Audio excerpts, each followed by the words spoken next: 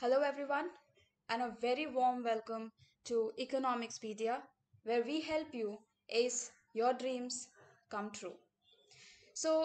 Today in this session, we will be discussing about Indian economic services related to the book list for the paper 4, that is Indian Economics. The paper name is Indian Economics. Before coming to before going with this session, I would really like you to remind that we have some of the previous sessions on the book list for other three papers, that is General Economics 1, General Economics 2, and General Economics 3. You can simply click on the card that is appearing on your screen for the book list 1, and for book list 2 and 3 you will also find the links given in the description box. So if you have not checked this yet, go to the description box and check this out, because this is important for you if you are preparing yourself for Indian economic services. So this Indian economics paper, that is paper 4 of Indian economics service examination, has been divided into total 11 parts. That's right, there are total 11 parts. So therefore the preparation of for this paper is very crucial, and therefore you have to take up some of the minutely and measured steps in order to prepare for yourself. So let's begin today's session with our first part, that is, we have here history of development and planning. So below in this portion you will be able to find the parts that has been mentioned under this part 1. Okay, so you can go through this, you can pause the video and have a look at it. Now for the reference of for part 1 of the total syllabus of Indian economics is either Uma Kapila or from the Datsundaram. Follow either one of it, otherwise the problem, you know how it is. So therefore it is highly recommended to follow either of the book. Now moving to part 2, that is federal finance. Again, this is the part, so you can pause the video and have a look at it. Here the reference, as you can see, has been mentioned as no book. That's right. So no book is recommended for federal finance, but you here have to download some of the reports. You have to follow some of the polity books. For polity books, there are many available in the market, but I would personally recommend you to go for the Lakshmikant, as it is there in a very concise manner with some of the updates. Recent updates are also there. So and follow the reports, like follow the RBI report. So you have to download some of the important reports from the important websites. All right, now let's move to our part 3, that is budgeting and fiscal policy. So this is a part comprises of tax, expenditure, budgetary deficits. Okay, then there is fiscal reforms. There is also FRBM Act. This FRBM Act was there in the past year examination, that is in the year 2020. So FRBM Act was there. Therefore, you can find that how important the parts are, and therefore the reference for part 3 will be directly coming from Indian budget. Again, you do not have to follow any of the books here, but you do have to get hold of some of the important websites. The websites are given over here, that is gov.in and also rbi.org.in. So these are the sites there that you have to get hold of before preparing for the upcoming examination. All right, let's move to part 4. Here the part 4 is comprising of poverty, unemployment, as well as human development. So this is the sub part. Here you also need to go through the estimates of inequality, what are the poverty measures of India, then what are the government measures that has been taken up, etc, etc. So here I'm just simply gonna jump to the reference, and here the reference is Uma Kapila or Mishra Puri. Either of the two, do not follow both, because that will create confusions. So you do not want to get confused while preparing. Therefore, it is important to follow either one. Now, it is important that for unemployment and poverty, you follow this part, that is Uma Kapila and Mishra Puri. And for the human development, here you need to follow the UNDP website and its associated and corresponding news. These are very much important again. Okay, with this, we are going to move to part 5, that is agriculture and rural development strategies. So, these are the sub parts of it where you have to go through the land relations and land reform. What are the improvements in rural credit and also rural development programs, in which include, the poverty alleviation program, obviously, then economic and social infrastructural new rural employment guarantee scheme. So these are few of the parts that has been included under this sub part.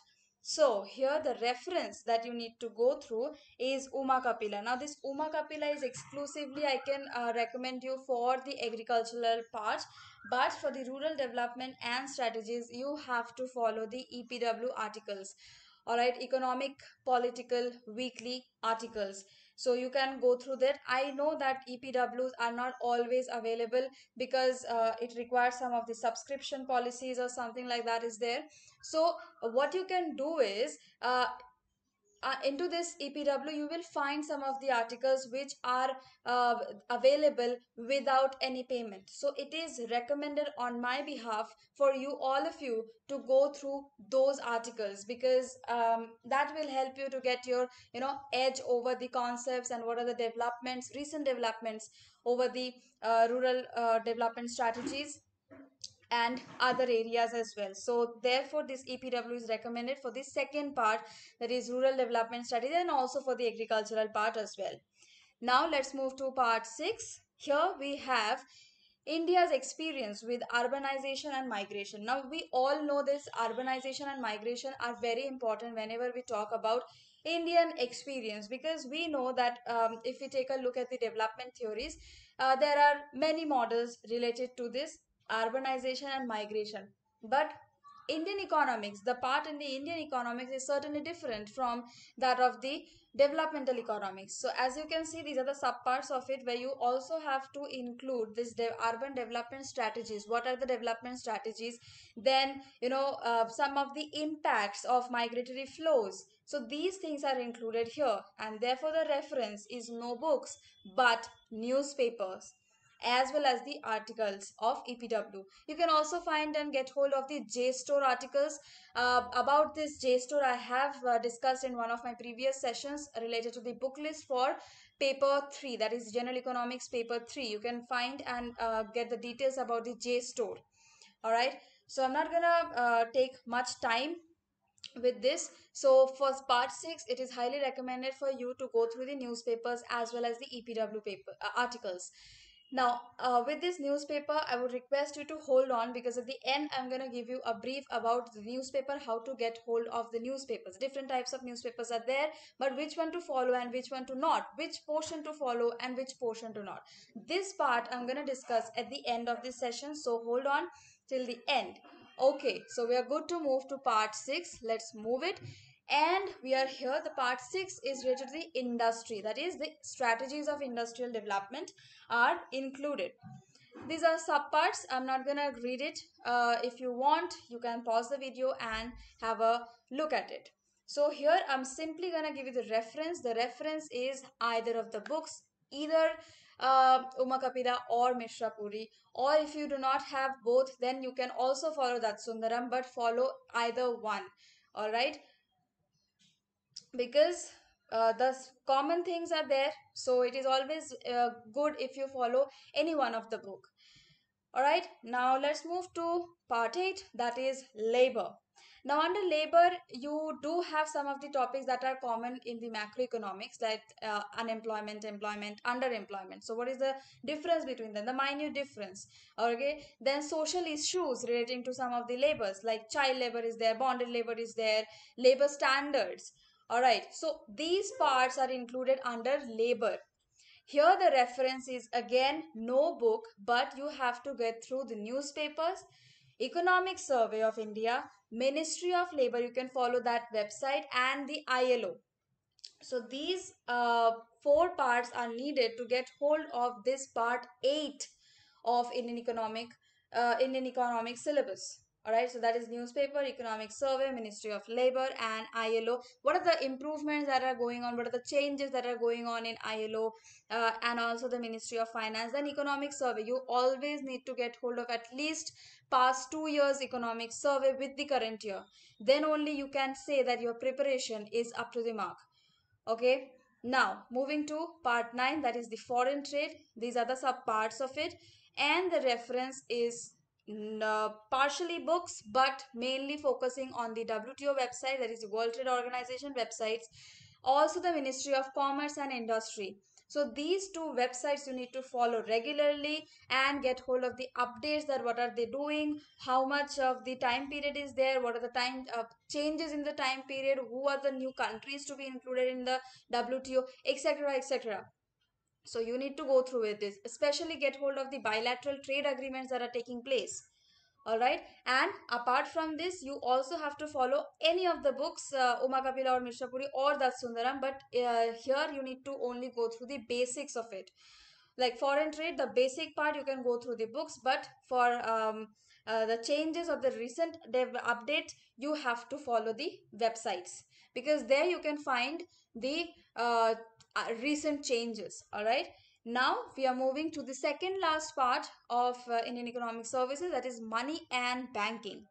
So here the subpart are given like this, where you also have to include the financial reforms. Then there is role of SEBI, that is Security Exchange Board of India, and some of the um, Indian spot market and the future markets, especially for concerning the commodity markets, and also the role of FMC. So these are the parts under money and banking.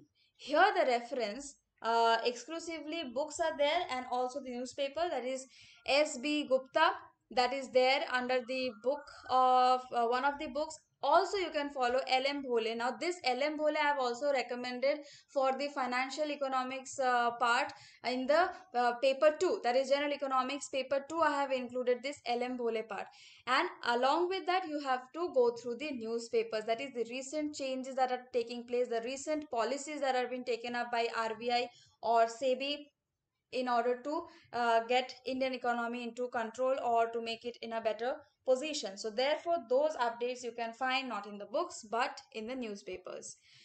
All right, so with this we are at the end of our syllabus, that is inflation part 11.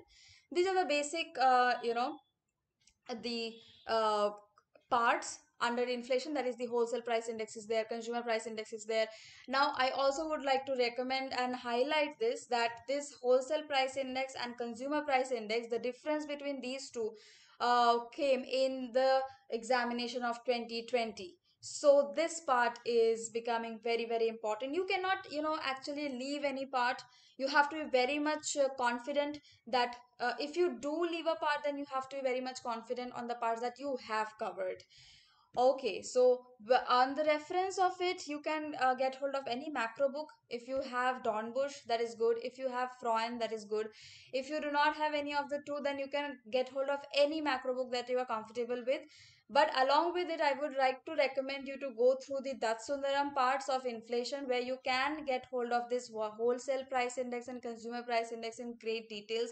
You can also find this definition and difference into this Mishra Puri as well. So therefore it is important for everyone to get hold of this inflation part from any of the macro book or from the books of Indian economics.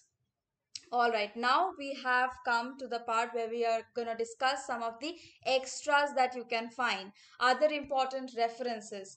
So, for the general study portion, that is some of the parts that are not exclusively included in the part 11 parts that we have just discussed, but there are some of the topics. If you take a look at the past year questions, then you can find that general for that areas, for those areas you need to get hold of the general studies, like the polity area, the geography area, the history of Indian economics as well. So this is the area that you need to get hold of, and these parts are automatically going to cover if you are preparing for the general study GS, that is one of the common papers of IES and ISS. All right, now we are going to discuss the newspapers that I have been mentioning. The newspapers, Here, as you can find that the three names are given: the Hindu, Indian Express, as well as the Economic Times. So here again, yes, you are thinking like in a right direction. If you are thinking that you have to go through three of it, kind of yes, but it is highly recommended not to go and follow three newspapers in a day. Well, you can follow sub parts of it. Okay, like a few parts of Hindu, because in Hindu, as I've already mentioned in my past videos as well, I recommend you to go to the editorial sections of the Hindu. It is very important, like editorials and opinions, the part from Hindu. That same thing is there in the Economic Times as well. So these opinion parts you can go through, because that will help you in many ways. Number one, forming your answer. Number two, getting hold of your uh, extreme level of vocabulary. So therefore it is highly recommended for you to follow newspapers regularly. I know it may be difficult for you in the beginning, but once you get hold of it, then it will become simply a piece of cake for everyone. That's right, I'm telling it, for everyone, even those who do not have a very strong English background. If you're afraid of it, then contact us for any further queries.